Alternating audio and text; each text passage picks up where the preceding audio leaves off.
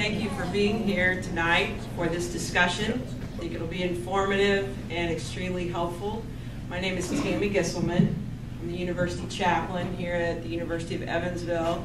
Consider it an honor to be a host for this conversation, and I hope that this is just one in a series. In fact, we're talking about doing a kind of series, this being the last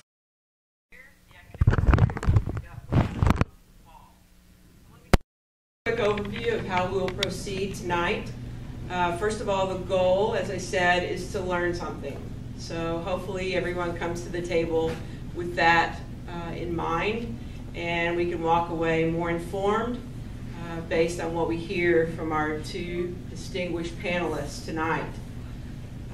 The first 38 minutes will be dedicated to a conversation between, may I call you David and Omar? Between David and Omar.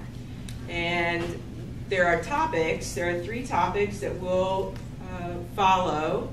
And really my job is to make sure that neither one of them get long-winded. So that's my role. So we'll motion through our topics. David and Omar will have a conversation for about 10 minutes, then we'll move to the next topic. Again, they'll have a conversation. And so at the end, we'll wrap up and then offer our audience, you, an opportunity to ask questions of our panelists. So as you listen, I'll ask that you formulate questions. It won't necessarily be a time for us to give our speeches after they're finished, but a time to probe their responses to one another. So do formulate questions for the second half. We do want to honor our time. 6:15 is the end, but since we started just a couple of minutes late, 6:20 we'll try to wrap up for sure by then. Understanding we can't cover everything tonight, but we'll look forward to our fall semester and part 2 in this series, in this dialogue with these esteemed panelists. So let's begin by hearing a brief introduction of our panelists and ask them to tell you just a little bit about themselves, and then we'll launch into the first topic. And do use the mics. Yeah. My name is David Hayden. I'm born here in Evansville, graduated from Mater Dei High School. I taught high school English for 30 years here in Evansville and Washington Catholic High School, and also the Latin school here in Evansville. But the reason I'm here tonight talking to you about this topic is that when 9/11 happened in 2001, I wanted to find out why it happened. I wanted to understand the motivation of the people that perpetuated this event and why they did it, the motivation. So I began studying. I began reading. I read the Quran. I read many books on Islam and the history of Islam and so on. And over the course of time, I came to the conclusion after about 6 years of study that I thought I found the reason why it happened and what motivated them. And before you give us that answer, let's let Omar introduce himself, and then we'll launch into the discussion at hand. Thank you, David. All right, thank you, Tammy. And again, I'm honored and humbled that we have this opportunity, and also humbled by the fact that David agreed for us to do this for the public's benefit. I think it's genuinely very courageous that we're able to do this. I don't want to say courageous of me because I've been having to do it for the last 4 years all the time. but I think it's very courageous that we're doing it in the public sphere, and it's really to encourage this. But my name is Omar Atiyah. I was born in Elgin, which wasn't then part of Chicago, but now it's part of Chicago because of the growth of cities and suburban drift. So I was born in Elgin, Illinois, and grew up part of my life in Cairo, Egypt. My parents are both of Egyptian origin. Became religiously aware, if you will, at the age of 18 or 19, and started practicing my faith according to what I understood to be the proper way to practice it around that age. And then I started learning as much as I could, though my degree is in chemical engineering from Purdue University and mechanical masters from Purdue as well. My passion has always been theology and our faith and comparative religion and society in general, and what affects us as people and how we can come together and raise our aspirations. So that's what motivates me to be here with you, and I'm honored that you guys have made your way out here on a Sunday afternoon, beautiful Sunday afternoon to some extent, and looking forward to the discussion with David. We already had a previous discussion, just so everyone knows, this isn't the first time we're talking. We had a very nice get-together at a coffee shop recently, and we plan to do more of that as well. Not all of these are going to be in front of you guys, but we look forward to as many of them as possible. Thank you both. And just a point of personal privilege, you all understand how sensitive this discussion is when you are talking about religion, especially your own, and trying to interpret that religion to others. It can be very difficult. So I admire both David and Omar for being here, and I think if we proceed with that understanding of sensitivity, we'll all be better for it. So let's move into the first topic. And David, I'll pose this to you first and let you speak to it, and then you and Omar can have this sort of conversation in about a 10-minute time frame. So the first question or topic: what is the proposed path out of the crisis within Islam today and the crisis in the world that is resulting from violent extremists claiming Islam as their inspiration? David? Well, the proposed path out of the crisis within Islam, I think before we can really talk about that, we need to talk about what is the crisis within Islam. And to me, if you look at the history of Islam, beginning with the revelations from Allah to Muhammad, and going through Muhammad's life and his death, and then the history of Islam from 632 AD. David, excuse me. Hold the mic just a little closer. We want people to hear you. So, okay. Yeah, is that okay? Much better. Yeah. Okay, so up to the time of his death in 632 and beyond, the history of Islam, I think that you can learn a lot about why there is a crisis within Islam today.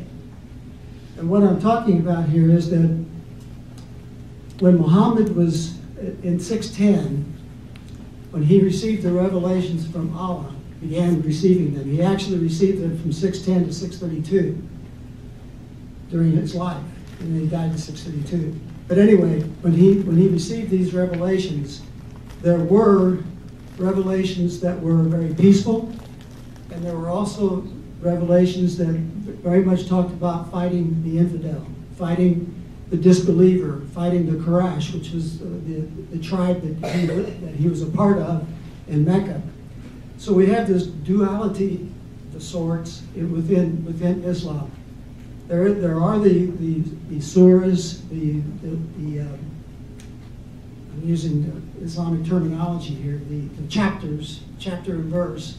There are chapters that deal with the peaceful side of Muhammad and Islam, but then there's the violent side also. And what we see in Islam today is a tremendous amount of violence within Islam. And I've got a list of things here I can talk about, but I think just to speed things up here, that's basically what I'm going to say. There's a lot of Muslim on Muslim violence, and there's a lot of Muslim on infidel or disbelievers, whatever word you want to use for that. There's a lot of that also. And that's what I think that we need to keep that in mind. And having said this, I want to make sure that you understand that I do not hate Muslims. I do not. I have a great disdain for the word Islamophobia, because I don't think that the fear that people might have about Islam is grounded in reality.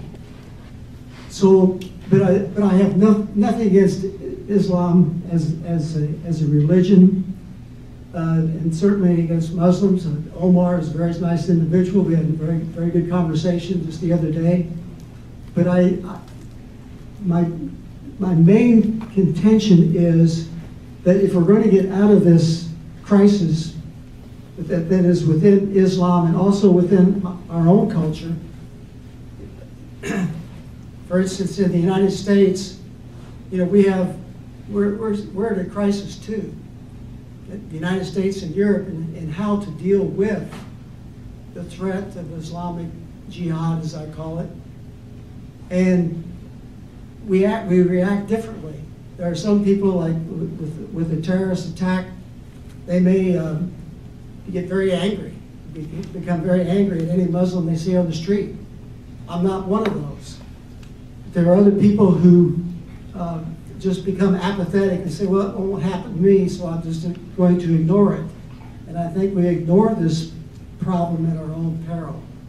I think that we have to understand what's going on and why it's going on, and that's what I've been trying to understand. So the path out of this conflict between the Muslims and the non-Muslim world, I think, deals with understanding. And what I want to say is that to understand this whole situation, I'm coming from the point of view that there are Muslims who I call supremacists. And the supremacists, and Omar may disagree with me on this, but that's all right. But the supremacist is one who believes that the revelations that Allah received are believed in the sense that they should use whatever means necessary to make the world safe for the establishment of Islam. And that includes violence, as well as peaceful methods of achieving that. And I think we have to recognize that I'm talking about supremacists here. I'm not talking about Omar Atiyah.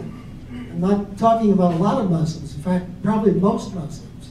But I'm talking about the ones that are dedicated to use Islamic jihad, violent, political, doesn't matter, to use jihad to make Islam the dominant religion in the world. In fact, I think ultimately the only religion in the world. Unless you are a Christian or a Jew that accepts the idea that you will be basically a second-class citizen living as a dhimmi within areas that are controlled by Islam. Okay, I'm going to pass the microphone. That's Thank fine. you. Yes. Okay, thank you. So the first thing I just want to answer is, or kind of just shed some light on, that David mentioned, that you mentioned, David, was the concept of that the revelations had a mixed bag.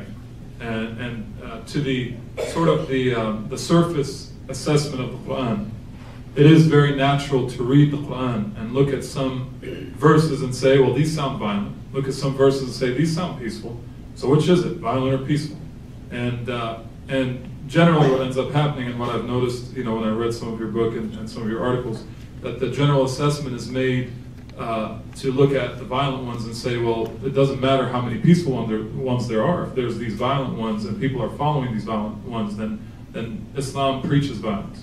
And the further contention that I noticed you made and that we talked about in the coffee shop was that the Prophet Muhammad himself, peace and blessings upon him, he actually spread Islam through that violence.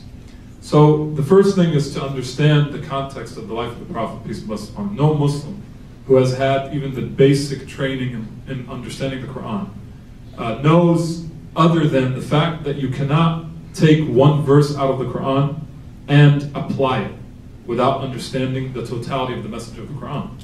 Because that's actually considered heresy in the Quran. God says in the Quran, أَتُؤْمِنُونَ بِبَعْضِ الْكِتَابِ وَتَكْفُرُونَ بِبَعْضِ. Do you believe in part of the scripture and then disbelieve in other parts of the scripture? So a person who takes a verse or a set of verses in the Quran out of context, even within their context, and only applies those, and doesn't look at the rest of the Quran to understand what is the appropriate verse set for their context, what is the appropriate teaching and guidance to make decisions based on for their context, is actually committing heresy in our faith. And no Muslims in the world who understand the Quran properly have a problem stating that those who have achieved, who have transgressed the bounds of all humanity, let alone, of course, the bounds of Islam, which to us are very much more stringent in terms of not making sure that the world is non-violent, are absolutely criminal and have no association with understanding the Quran in its totality. The Prophet Muhammad had verses that were revealed upon him in Mecca and chapters of the Quran revealed upon him in Mecca for 13 years. During those 13 years, people that were following his message were killed. And he would pass by. He passed by in the very first years of the message being public. There was a woman named Sumayyah. She's known as the first martyr in the faith. That woman, who was the first martyr in the faith, was killed 3 years into the message. The Prophet, peace and blessings upon him, passes by while she's being killed and says to them, she and her husband says, be patient, for your promise is paradise. Because there was no permission to stand up against the aggression and the persecution and the murder of his tribe, his homeland, his people, which included his cousins, except that God hadn't yet given the permission. Then God revealed 13 years later, in fact it was almost 13 and a half years later, to those against whom war is made, to those against whom war is made, permission is given to fight because they are wronged, and verily God is most powerful for their aid. So the permission was given not 5 years after people started being killed, not 10 years, but 13 and a half years after people were being killed because of their faith, because of nothing else except that they wanted to free and liberate people from being treated unequally because of their skin, because of their social caste. All these rules and laws of Quraysh, which the Prophet, peace and blessings upon him, was told by God in the Quran, because we're going to talk about the word jihad next. وَجَاهِدْهُمْ بِهِ جِهَادًا كَبِيرًا. That he was talking about the Quran, and he revealed this to him 3 years into the message.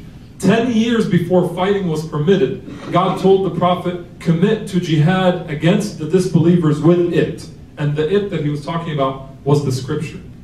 So how would the Prophet, peace and blessings upon him, commit murder with the scripture? Is he going to smack them on the head with some pages? Obviously not. The jihad that God was talking about was the jihad that is understood by the majority of Muslims around the world, which is that you strive and struggle for truth and justice, and that you relentlessly expend all that you can for truth and justice, and that you expend all that you can to establish peace in the land.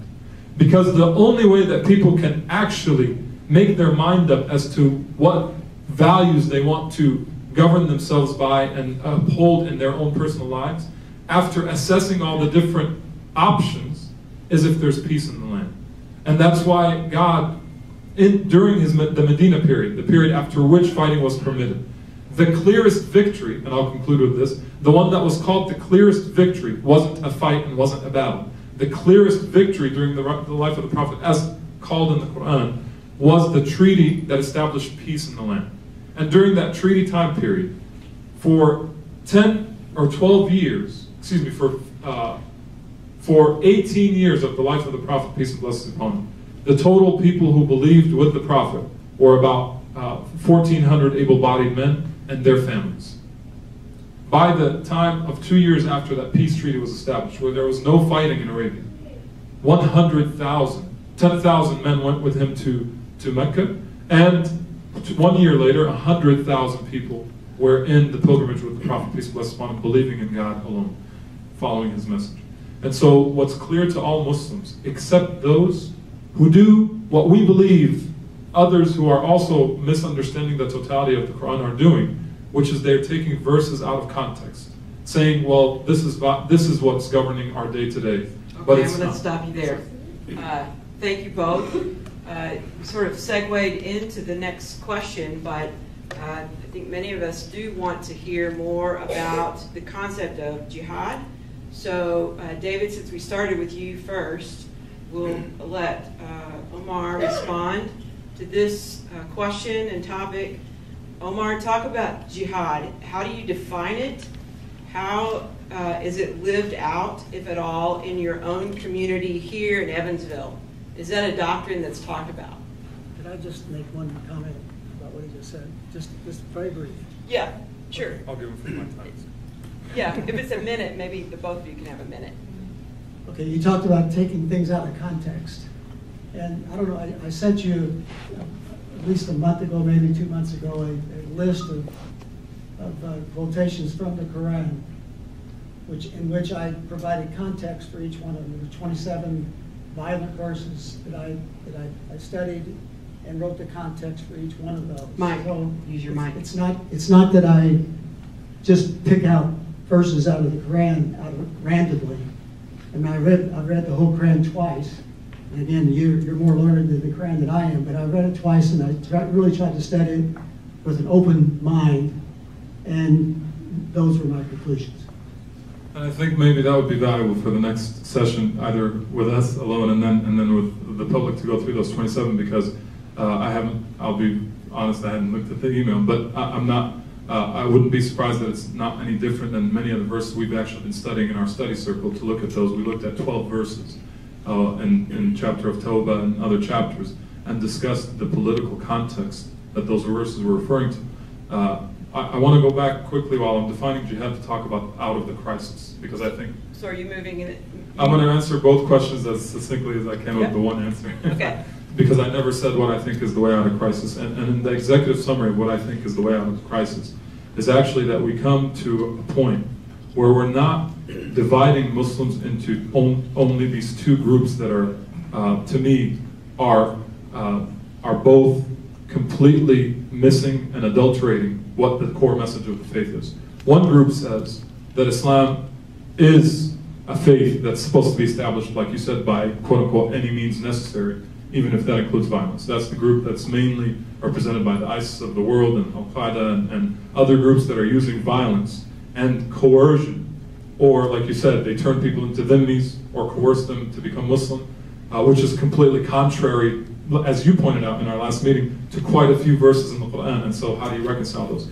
The other group is the group that you told me I should side with, which is, some names are Jasser Zuhdi and others, who have said that, look, in order for Islam to be relevant today, we have to abandon the concept of jihad.